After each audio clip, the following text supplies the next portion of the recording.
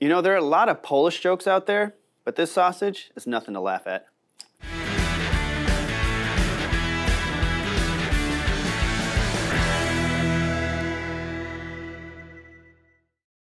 Today I'm going to be walking you through our smoked Polish sausage making kit.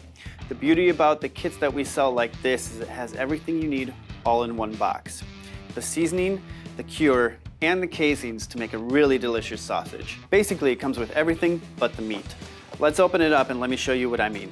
Here we have the seasoning packet. This is enough for 25 pounds of sausage.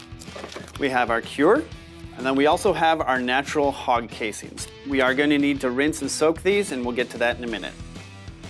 So we have here everything we need to start making sausage, except for our meat, which I'm going to get to next. Polish sausage, or kielbasa, is a sausage that is usually made up of pork or a blend of pork and beef. Today we're going to be making a blend, and we're going to go for about 60% pork, 40% beef. I'm going to be using a pork butt, which is bone in, so I'm going to have to take that bone out first. And then for the beef, we're using a standard chuck roast, which is also very common in sausage making. I really like using pork butt in my sausage for a number of reasons. The fat content and the fat ratio, protein to fat, is really good, and it works well with sausage. It's also a really easy cut to find in the supermarket. It's often on sale, so I like to grab one or two and throw them in my freezer until I'm ready to make sausage. You can also use things like pork trim if you have a local butcher that can get something for you like that. You can use pork belly. There are lots of options out there, but for me, pork butt is the best and easiest way to go. This is a bone-in cut, so what I have to do is I have to get that bone out of there before we go to the grinder, so that's what I'm going to work on now. I do have a cut glove on here when I'm deboning.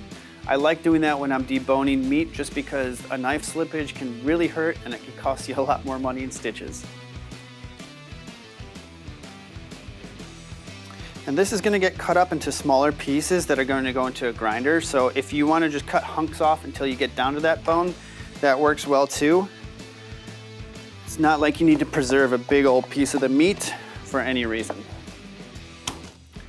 And as I go through here as well, I'm going to be trimming off any bloodline or veins that are just not going to go well in our sausage.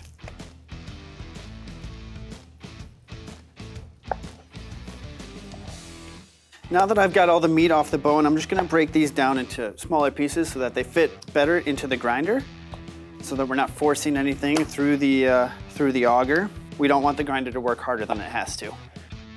And now we're going to cut up our chuck roast in the same way, some grinder appropriately sized pieces. And you can see in this chuck roast the marbling and all the fat content in here. That's going to be really nice to keep the moisture and give us some really good flavor in the Polish sausage. Now that we've got our meat block all cut up and ready for the grinder, I'm going to set this in the freezer for about 20 minutes to half an hour before I grind. That is going to get a really good chill on our meat so that we don't have any smearing of the fat, which would be the fat breaking down before we want it to. In the meantime, I'm going to get our grinder set up and I'm going to measure these out for our batch size. Our Polish sausage kit comes with everything you need for a 25-pound batch of sausage. This isn't going to be a full 25 pounds that we're making today, so I'm going to need to break these down to appropriately season the amount of meat we do have.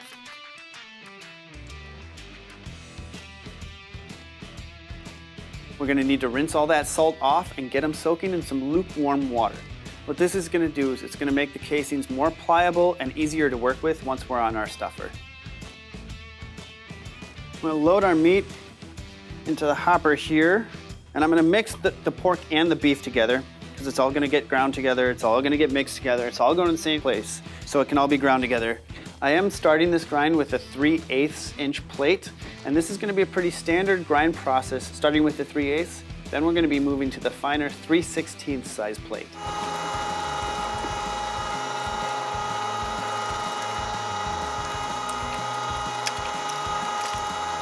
So I'm going to take our pre-measured seasoning and just add it right in there.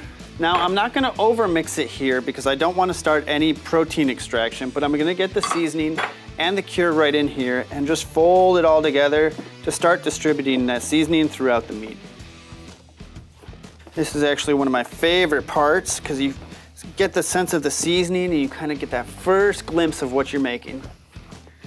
All right, I'm going to change our plate to the 3/16 and we'll go for our second grind. I'm Gonna load our meat back up into the hopper. And I can feel it's still nice and cold, which is a really good sign.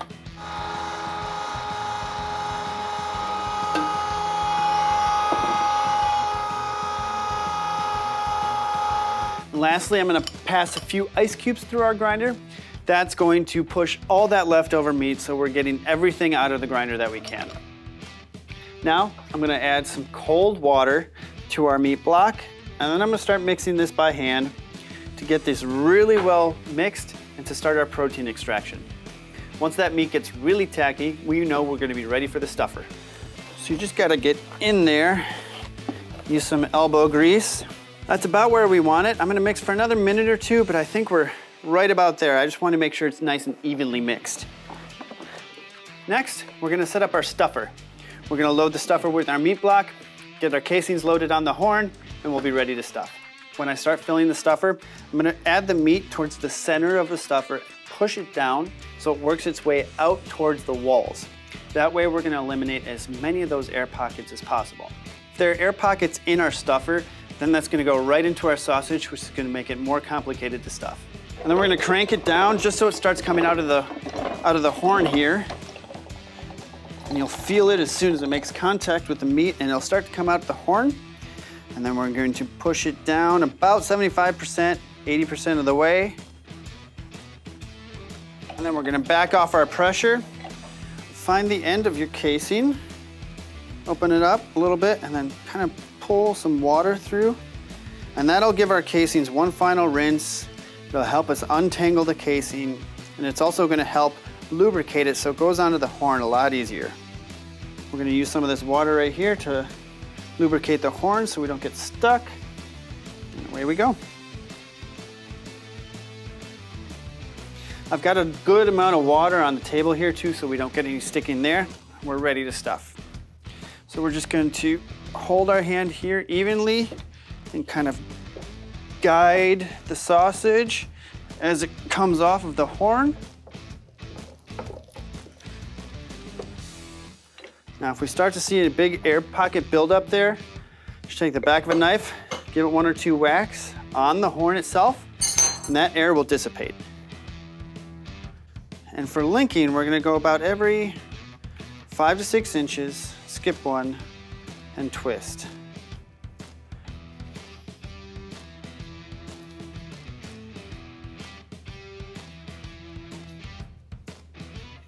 And on the last one, spin the other way. All right, so I'm gonna take my sausage pricker now that we're all linked up, and I'm just gonna kind of eliminate those air pockets and give them a gentle squeeze to work that air out. Again, we don't want any air in here that can lead to some bursting when we're cooking, and we could lose a lot of fat, texture, flavor. So we just want to get rid of all, I should say, as many air pockets as we can. And if you don't have a sausage pricker, you can just use a sharp tip of a knife. Just make sure you don't go too deep because you don't want to completely rupture the casings.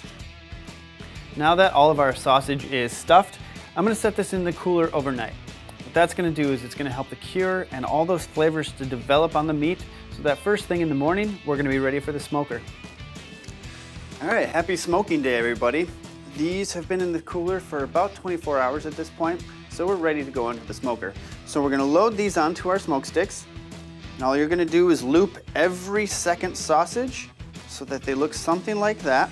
And once they're in the smokehouse, we're gonna arrange them so that they have a lot of good air circulation, so that they evenly cook, and we get a really good smoke flavor on all of our sausages. Here we have our final smoked product. It was a bit windy outside when I was smoking, so it took a little longer than expected, but I think everything turned out pretty well and these look amazing. I started with a preheated smoker at 130 degrees. I hung our sausages on our smoke sticks and put them in the smoker. I inserted a probe, and then I waited until the internal temperature got up to 85 degrees. At that point, I put the sawdust in the smoker to actually start smoking. I did that for about 2 hours, and then I removed the smoke. Meat and sausage generally picks up the most smoke and the most flavor between the degrees of 85 and 130 degrees. I did that for about an hour, and then I increased the temperature again to 180 degrees. Once we hit 155 degrees internal temperature, I pulled the sausage and we put it in an ice bath.